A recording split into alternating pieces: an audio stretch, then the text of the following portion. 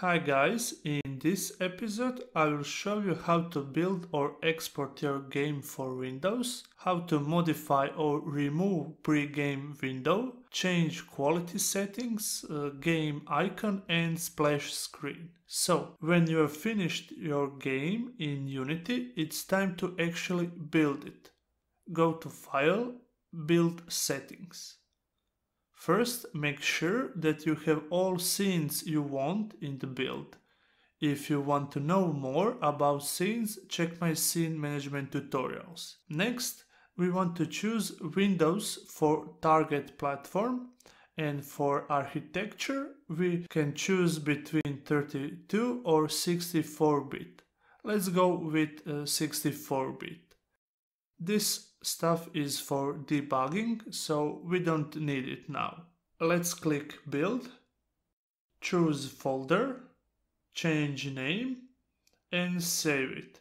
After a few seconds or minutes, depending on your game and PC, you will have exe file. For now, it has default icon. Let's double click it, and by default, before game starts, pre-game window will appear. Here, player can change resolution and quality presets that are made inside Unity. We will see how to add custom presets and also how to add image to this window. In input settings, players can change game controls. Let's close window and go back to Unity. To add or remove quality presets, go to Edit, Project Settings, Quality.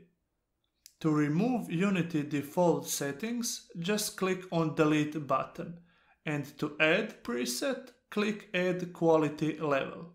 Let's add one preset, rename it. These stuff are mostly for lighting and shadows. To increase quality, use hard and soft shadows with high or very high resolution. Increase pixel lighting count and basically turn on and increase everything. To decrease quality for older PCs, do vice versa. Let's use Test preset as default one. To change default icon, go to Edit, Project Settings, Player, or to File, Build Settings, Player Settings. Here you can change company and product name, but we are interested in default icon. To change it, just drag and drop image you want to use. Under icon section, you can use override and add icon for all these resolutions, so depending on the PC, best resolution icon will be used. We will not use that for now. To add image to pre-game window, go to Splash Image section and add your image to Application dialog. That will add this image. Under Resolution and Presentation section, we can choose that default is full screen and native resolution.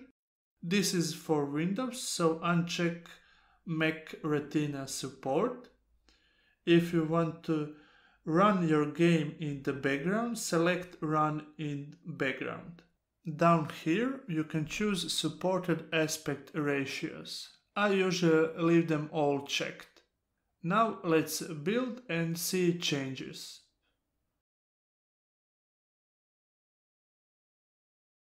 First, you can see that the icon has changed.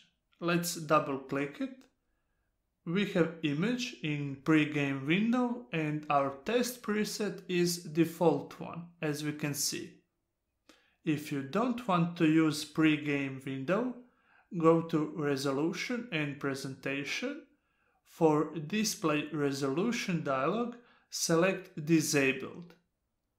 Now let's build and run. As you can see, there is no pregame window, but we want to add some splash screen. In player settings, go to splash image, add one to the list. I will use Dual Core Studio logo, and now just customize it. I will increase duration, change background color. You can add custom background image if you want, and also you can have multiple logos. And the best part is you can use preview button to see changes you made. With splash screen, our game will start like this.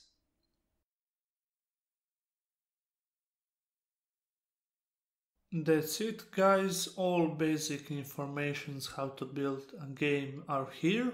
If I missed something, please comment below. Also, more tutorials coming soon, so subscribe and turn on notifications. Thank you for watching.